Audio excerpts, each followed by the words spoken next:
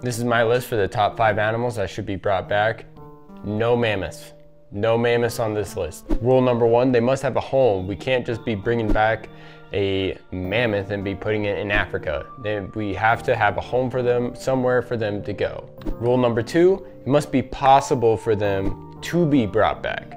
I'm not gonna list any dinosaurs, I'm not gonna list any dragons, I'm not gonna list anything that cannot be brought back with science today. Animal number 5 is gonna be the Steller sea cow. This is an animal that was discovered in 1741 and went extinct 27 years later in 1768. We were not acquainted with this animal for very long, and it was due to overhunting because it became a legendary meat. It was very delicious. And so we hunted it to extinction like that. Now, being related to the manatees, these weren't fast swimmers, they weren't very agile. Their main defense was being big. That's how they defended against predators. It was reported that it could weigh up to 10 tons and be up to 30 feet long. Massive creature. This sucker went extinct quickly, but we have the full genome of this animal, so it is possible to be brought back, and it's not like their habitat went extinct either. Now, number 4 on the list is gonna be the Tasmanian tiger. The Tasmanian tiger is a hypercarnivore of the island of New Zealand and Australia. Now, there is rumors that it's still around, there's sightings, it's a big thing in cryptozoology, but the reality is that we haven't seen any. Now, the Tasmanian tiger wasn't a very large animal. It was about the size of a Labrador retriever, or like a general medium-sized dog, around 60 pounds or so. And it went extinct to the same reason as the Steller sea cow, overhunting. It's a very common theme in extinction. It's just something we as humans like to do. We got guns, we see an animal, we like to blast it. Now, its range and habitat is still there. New Zealand being an island that is huge in conservation, and so is Australia. Now, the thylacine is number 4 on the list, not because it doesn't have habitat or somewhere to go back to, but because the closest relative to the thylacine is a numbat, and it's a much smaller animal, only being around 18 inches long and just over 1.5 pounds on the large size. It would be very difficult to use this as a surrogate for the Tasmanian tiger. Animal number 3 on the list is the great auk, the northern hemisphere's penguin. Now, the great auk went extinct due to, you guessed it, overhunting. Now, this one went extinct in the 19th century, kind of later in that area, but it does have a close living relative, the razorbill. Now, while the great auk was a flightless bird, the razorbill is able to fly. So, and due to the way that birds are, bringing this animal back is going to have a lot more difficulty than a mammal due to egg-laying process kind of stopping things. But it is possible, theoretically. Now, it does have habitat to go back to, and it is something that is missed in its area. It is an animal that had a niche that needs to be refilled.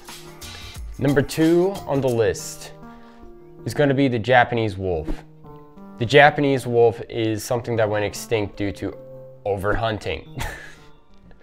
That is the theme of this video, is animals going extinct due to overhunting. It's sad, but I feel like the animals that went extinct due to us should be the ones that be brought back due to us. It's kind of like our way of saying sorry. Now, the Japanese wolf wasn't a very large wolf at all. It was actually the smallest of all the wolf species.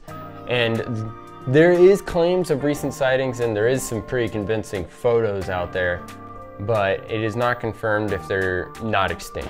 Now, this being a wolf species, it is very possible to bring these back. There is very close relatives that live just off the island of Japan, and the Japanese wolf habitat is still very there.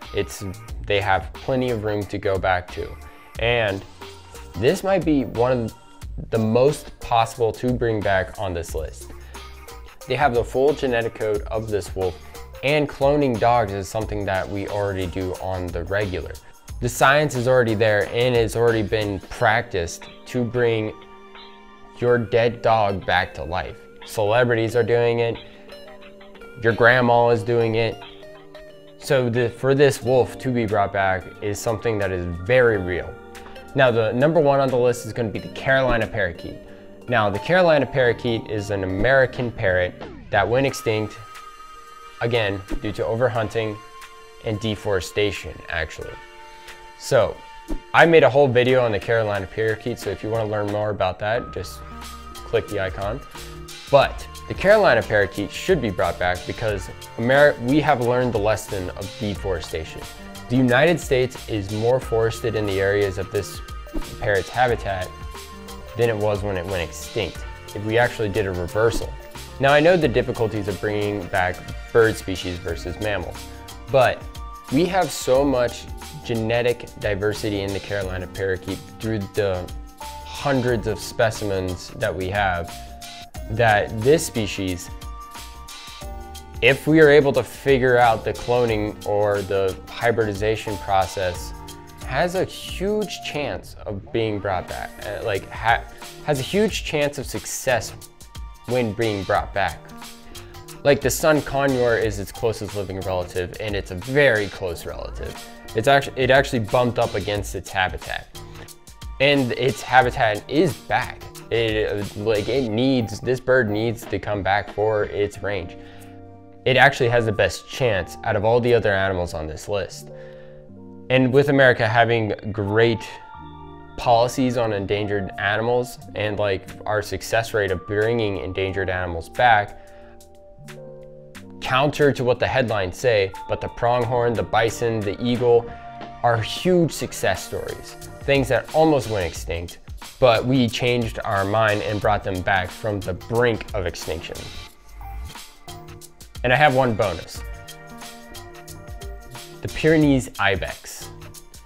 Now this one has already been attempted and is the first animal to be de-extinct. Now, while the baby ibex wasn't successful in surviving for very long due to complications, it's already been done and they're going to do it again. So keep this on your radar because this might be the first animal ever to be successfully brought back from extinction. It's a really cool animal. It's a goat native to Spain, and it has a bunch of different subspecies, and this is actually a subspecies of the Iberian ibex. So it has a very, very, very close living relative. Actually, these subspecies can breed together, so this is hugely possible. And there's already a research team and funding behind bringing it back. So keep this on your radar. But that's the video, guys. Let me know what you think, and let me know if there's an animal that you'd like to see brought back in the comments below. And have a good one.